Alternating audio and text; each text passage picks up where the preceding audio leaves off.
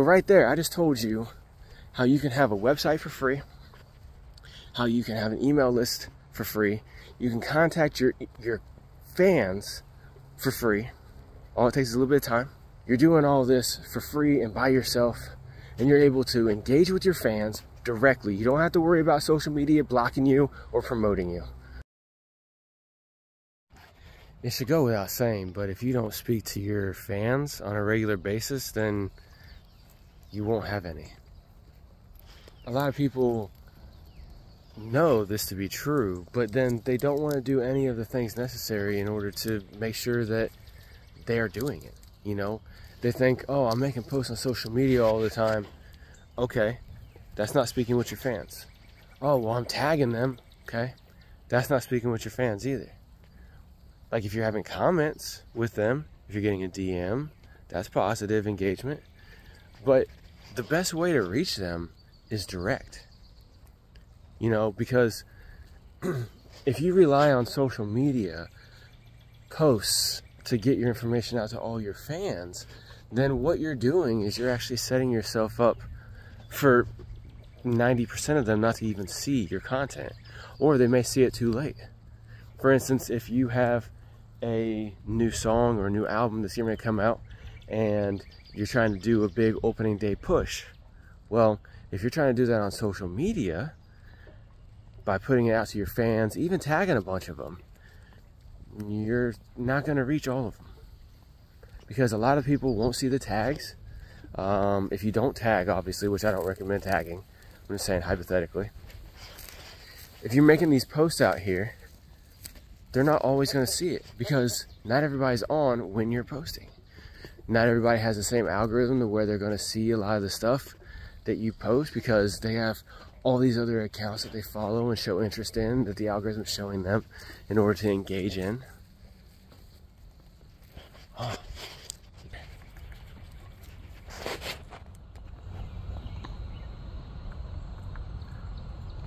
Sorry, I like nature. That's why I'm out here in the woods. You can see that's kind of flooded back there. We had a lot of rain here recently, but I'm out here in the woods getting the day started with this awesome sunlight. It's great. But anyway, back to what I was saying about talking with your fans. If you're making a post on social media, they're not guaranteed to see it. However, if you're emailing them, they will see it. And a lot of people will tell me, yo, Arcos, man, nobody reads email anymore. No, nobody reads email for people they don't want to hear from anymore. That's correct. However, if they're your fans, they want to hear from you. And if you're not trying to sell them shit every time that you're talking to them, they're going to want to hear from you. Okay? And it's very, very simple. You send out an email once a week, and you just engage with your fans about something that you find interesting. And in the email, you talk about something that you find interesting, whether it's one of your hobbies that you're known for, or something, maybe you're a political activist or something. Whatever it is that you're known for, whatever is part of your brand as an artist or musician, or whatever your situation is. But whatever you're known for, you send out an email about that. In the email, you're giving out information, and then you're also asking them to reply back and have a conversation. Now, when they do that, you need to engage with them for that reply. Okay? So, as you grow your email list and you start talking to more and more people via email, you're going to have more and more people that will engage back with you, that will send that reply. And that's what you want. Because the people who will submit to your email list, come on, dogs are chasing squirrels. But anyway, crazy dogs. But anyway, the people who see you on social media and will actually give you their email address for you to send them weekly newsletters, right? And the term newsletter has actually been overused and perverted, but it is what it is. I mean, you're sending out an email every week, right? You send out a weekly email telling people something that has to do with you. Anyway, if you have people that will want to give you their email address, not just for your newsletter, but also in exchange for something else, something that they find valuable from you, then those people are going to be more than likely to read it. All right, so your open rate is going to be good because you got people that are on there voluntarily. They want to hear from you, and they're opening and they're reading. Now, when you have that small percentage of people who will actually reply back, now that increases the standard or the standing that your email address has within the email service providers. Because I can't remember what the number was. I think it was close to like 90% of all email is outbound, right?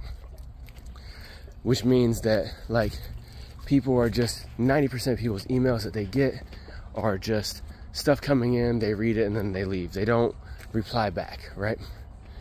But if you're engaging with your fans to reply back, now your email address is ranked higher. So it won't accidentally go to spam. It won't go into a hidden folder or whatever, right? And you'll actually be able to have a higher open rate, higher close rate with your sales and stuff like that, right? One second. All right, sorry about that, I'm back. There's a lot of sticks and shit like that in the road, well, in the trail, so, and we had to go around it without me getting my dogs tangled up. But anyway, when you're sending out these emails to people and they're opening them and they're replying back, you're getting in good standing with the email service providers, so you're not going to spam. But then you're also increasing the engagement with your fans and the communication. And that's key to building super fans. Because those same people that will reply back and engage with you in conversation in an email, those are the same people that are going to buy your product or your project. They're going to, I mean, if you got any product like merchandise or anything like that, they're going to be more likely to do that. If you get any brand deals or affiliate partnerships or something like that, they're going to be more than likely to engage with that. And all these things are going to help to grow you as an artist, not just in your fan base, but also to helping you be self-sustaining with your music, to where you're not just dumping hundreds or thousands of dollars into it every month or every quarter or whatever amount you're putting in at whatever rate. All that money that you're putting in is actually going to be coming back to you, and you're going to be able to live a lifestyle that you want. You know, a lot of people in the music industry, a lot of musicians, like low-level stuff, you know, when you're getting started, you're like, man, you know, yeah, making money would be nice, but, yo, I just want to make the music, man. Trying to make money off of it's such a headache and everything like that. Well, it's because you don't know how to do it. And that's where people like me come along who, you know, have learned how to do a lot of things. And it's a lot of basic things too. Well, that's the way I see it, at least. Obviously, some of y'all might be like, damn, that's complex. But, you know, if you look at things from a base level, it's very, very simple. You have the ability to communicate with people. We all know that not only will social media have outages, but sometimes the algorithm will change, or you'll post things here and there that will devalue you in the algorithm of your fans, and so now your engagement just went down. You know, there's all different kinds of things that could happen. However, if you're engaging with people via email and they're engaging with you and you're building that fandom with them, then you're going to be able to stay in contact with your fans no matter what. Okay? And it's very, very simple to do. You can set up a MailChimp account for free. Okay? And you can send out an email every single week to people. Hey, no. You can send an email out every single week to people. And as long as you have less than 500 emails, contacts, you can do it for free. And then once you get over 500, it's $13 a month. $13 a month, or free, to talk with your fans. And see, what you do as well, you give them the informational email, and then at the bottom, you throw in a pitch. Hey, go stream all my stuff on streaming platforms. Here's the links. Or, hey, go to my website right here and you can download my latest project absolutely for free. Or, hey, you know, this month I'm running a donation option. You know, I have a donation right here with PayPal Donate. If you would like to donate, I would greatly appreciate it, right? Stuff like that. Or, hey, I got this for sale. You can put that down at the bottom after you give them the information, after you engage with them, after you talk with your fans. You know, and like I said, it's free. All you gotta do is spend your time to learn how to do it, which is very simple, and to take the time to actually do it. Every single week, send out one email. That's it, just one email to all your people. Now, the way that you gather emails, that's multifaceted. You could straight up ask your fan base for their emails. Say, hey, DM me your emails. I want to talk with y'all. I'm going to start sending out emails once a week because social media is blacklisting me, or whatever angle you want to run with, right? You can run it from a victim or a victor angle. It's up to you. You know, you can say Facebook is blacklisting me or whatever. Social media is banning me. I got the information they don't want to hear. Or you can say something about, hey, you know, I appreciate every single one of y'all, and I know you guys pay attention to a lot of other things on social media, and it doesn't always show you my content, but I want to make sure that I have the ability to let you know everything about me, what's going on and everything, so you can stay on top of it. Whatever angle you want to run with.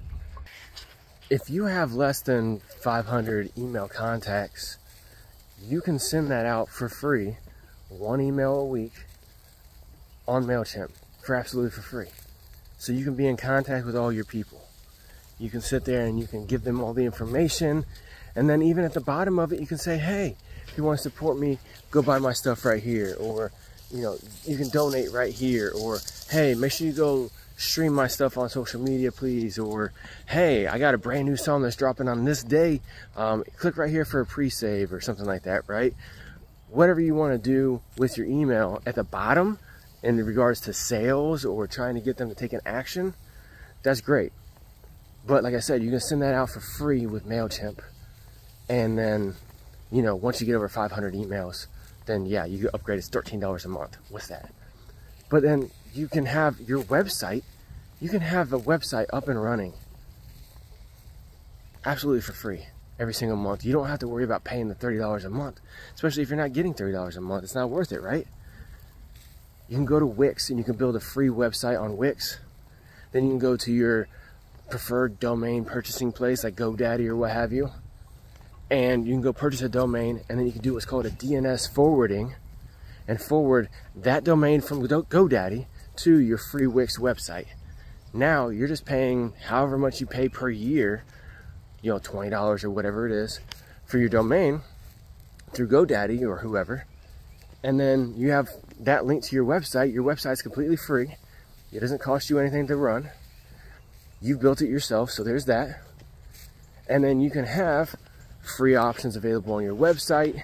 You can divert people to your Bandcamp to actually buy stuff, because Bandcamp is a situation where you can have your music up for sale and they'll just take a percentage and it costs you nothing a month. That's an option. And just having a Bandcamp alone isn't going to do it, because you can't do free giveaways and stuff like that. You can't post a lot of your other content up like you can with a website. So that's why I say go to Wix and get a free website. And then you can have your music up there available for free download. You can get PayPal Donate set up, and then you can put a button on there so people can donate via PayPal. There's all different kinds of things that you can do with your website, but the biggest one is give people free stuff, your music or what have you, free download, gather their email address, and then you have that your website linked with your MailChimp. So whenever they do that, it tags them, and now you know where that email address came from. Hey, this person downloaded my free stuff. So you can send a different email to people who've downloaded different things than you do to people who've never downloaded anything, but they're on your email list because they gave you your email, right? So you got different levels, right? As they say, there's different levels to this shit. That's exactly how it goes. But right there, I just told you how you can have a website for free, how you can have an email list for free, you can contact your fans for free. All it takes is a little bit of time. So what your time is valued to you is your business. You know what I'm saying?